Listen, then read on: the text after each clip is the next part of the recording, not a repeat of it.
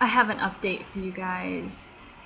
I have an update for you guys that I don't, Kevin doesn't even know some of the stuff that I'm going to update you guys on because I had to text him and I tried to call him at work, but he's not at his desk. So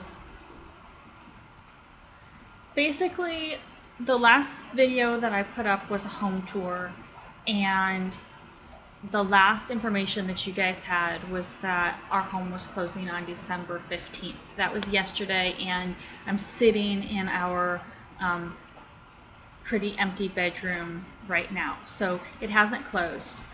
They needed an extension for it to close on the 18th. It wasn't like we had to give them the extension because they already had 14 days built into the contract as just an extension period, but they needed the closing moved by 3 days.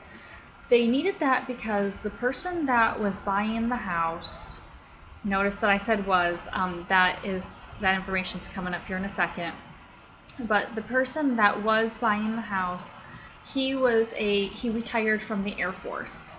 And there's lots of, like, I'm going to try to be as, okay. He lost his discharge paperwork. It's called like a DD-214. And when I found out at first that he lost his DD-214, his discharge paperwork, I wasn't sure if they meant, because I wasn't sure that the DD-214 was discharge paperwork. I'm not from a military family or anything like that. So my question was, do you mean that he physically lost the piece of paper, or do you mean that he lost his eligibility? And his loan officer, which coincidentally is the same loan officer that we used to purchase the home 2 years ago, is super competent and awesome and just great. And he researched and did find out that the gentleman that was purchasing the home was indeed honorably discharged from the military, from the Air Force. And the gentleman actually did lose this piece of paper. So, I mean, there's lots of like funny things going through my head, but I'm not really serious about them, but just kind of in my like disappointment, extra money that we've had to spend out, etc. And I'll get to that in a second. But I've had lots of jokes kind of going through my head, such as like, how scary it is that this person, I think I've mentioned in other videos that I was raised to be very respectful of like military, police, doctors, that sort of thing. So it's I don't want to say, like, the word's not humorous, I don't really have a word for it, but like the joke in my head is, it's scary that this person that has retired from our military lost this very important piece of paper.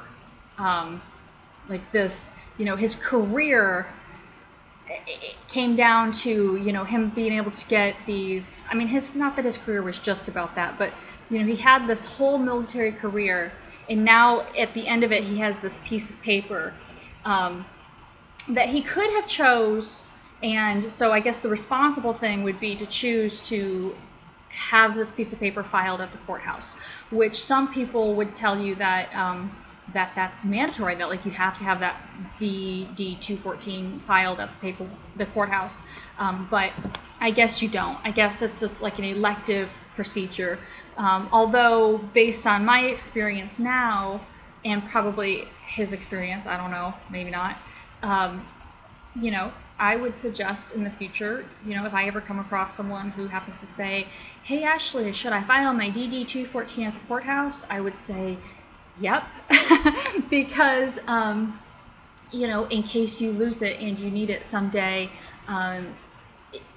apparently it's not always as easy as just downloading it from the VA website, because like right now, with it being around the holidays, it was going to be, they said, possibly around till January 2nd, until they would be able to get this new paperwork uploaded into the VA website.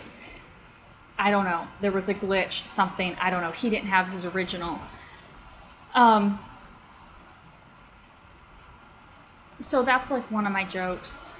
And then, you know, another joke is like, just like, I just like kind of fantasize a little bit about like seeing them at closing, and you know, just something like,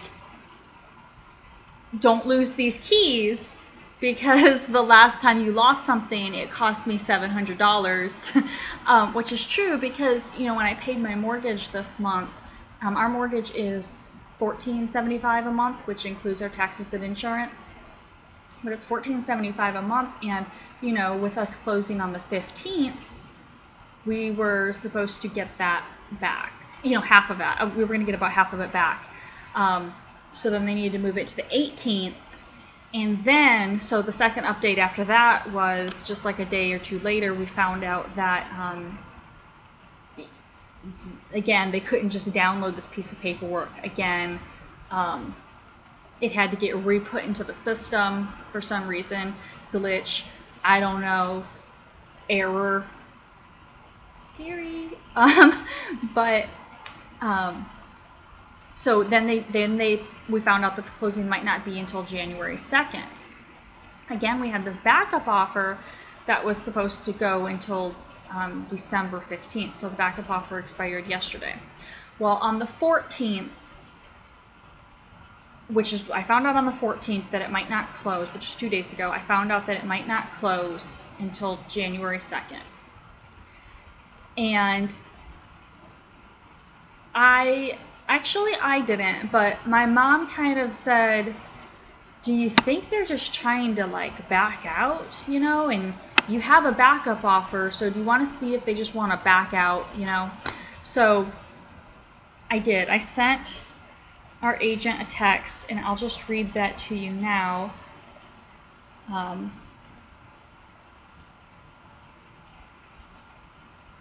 I just said, Kathy, any chance these people are just trying to back out, scared, money problems, etc.?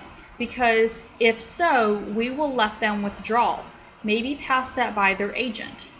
And she said, I will run it by their agent, but I don't think so. And I said, okay. And she did run it by their agent, and the agent, you know, they contacted me back and they said, no. That was on the 14th. Okay. Also, then I sent a message and I said, this has probably already been thought of, but 2 ideas. If he has gone to a VA hospital, I believe they would have a copy. Also, I've heard that sometimes discharge papers are filed at the courthouse, but that may be only at the election of the veteran. And she said, actually, the agent just texted me and said someone from the someone from the mortgage office left her a message and think that they will have it in 3 days. She is following up.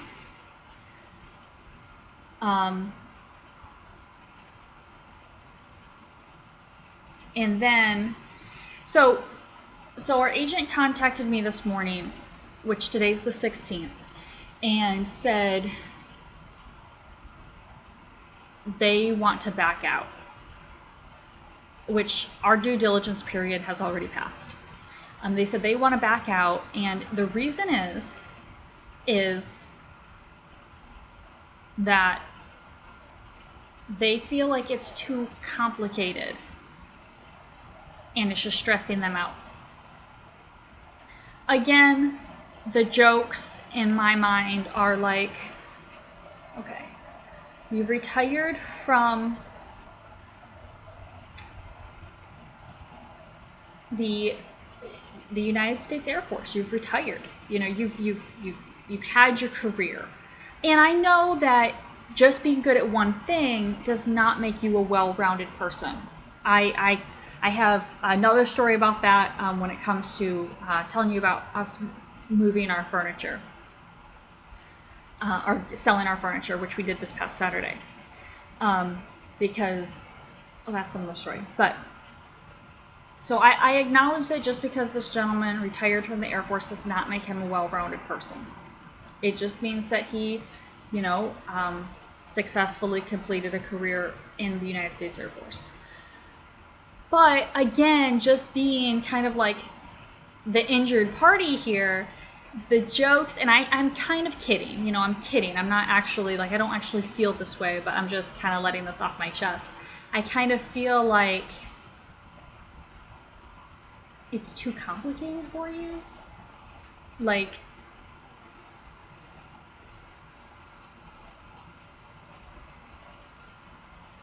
you've retired from our military and this is too complicated for you when everything's done except for you jumping through a couple hoops to get this piece of paper that you lost.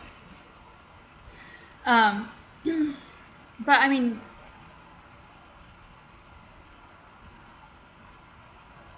you know, so anyway, here's the text I sent to my agent this morning. I said, question, on the 14th, when we offered for them to withdraw, we still had a backup contract and they did not accept our offer to withdraw.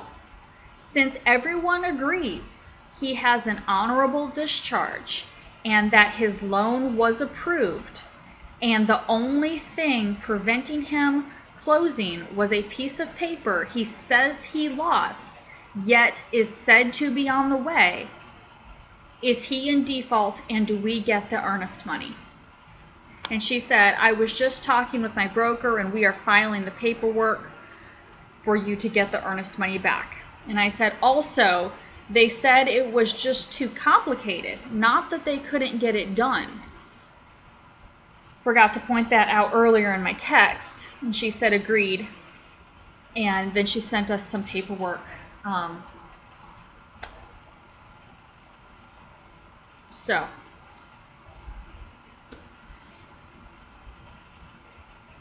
the paperwork that she sent us is to get the backup offer in place.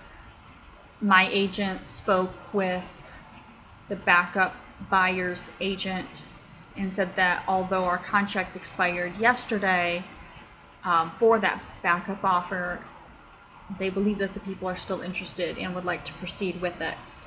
So, you know, just, I think it's going to work out, you know, it's going to work out. I mean, the house is nice and it's definitely priced right. So somebody's going to buy it. Yeah. I don't want this video to be too long, so I guess I'll end it there, but I actually have a lot more stuff to update you guys about. So I think I'm just going to make another video right after this video, and that will be about the sale. So I'll label these clearly, that this one is an update video, and the next video that I make is going to be about how the indoor garage sale went, if you would like to watch that. So I'll keep you guys posted. Thank you for watching. I hope you guys have a great day. Bye-bye.